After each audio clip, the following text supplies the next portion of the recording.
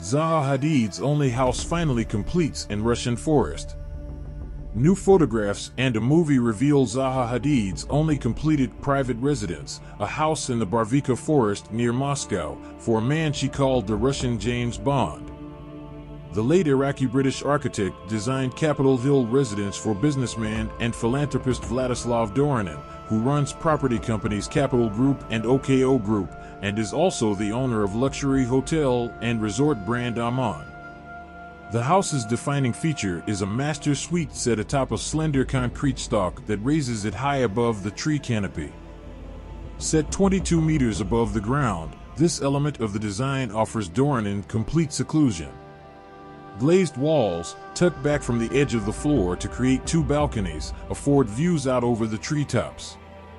A stripe of grid glazing runs the length of the suite's supporting column, which houses a glass lift and staircase that allows Dorinin to enjoy the view on his ascent and descent.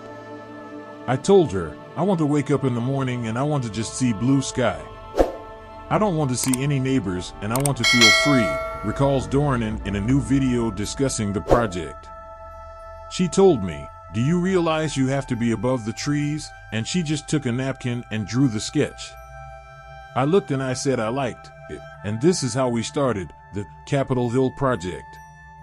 3 generous floors partially embedded in the sloping terrain below feature angled glass facades facing into the forest. Broad roofs with irregularly stepped edges overhang the glass walls of each floor. The lowest level contains leisure facilities, while a lounge, living room, and kitchen are set alongside entertaining spaces and a swimming pool on the ground floor. The entrance, guest and children's bedrooms, and a library are set across the first floor. The concept for the project was first conceived over a decade ago, when the pair met in London and Hadid sketched a design out on a napkin. Visuals of the project were first unveiled in 2008 and initial photographs of the project emerged in 2011, well ahead of Hadid's death. But these images marked the full completion of the residence. For me, she is an architect of a different league, says Dorinin. It was very interesting to talk to her. She didn't talk too much, but she was very sharp. She was always to the point, she was very sarcastic, she was very intellectual, smart and sharp woman, he continues. It was very tragic what happened. We lost one of the greatest architects of this century. Hadid's former business partner Patrick Schumacher, who took over the helm of the company following her death in 2016, describes the project as a dream commission. It's a dream house. No architect would refuse such a commission, he says in the video.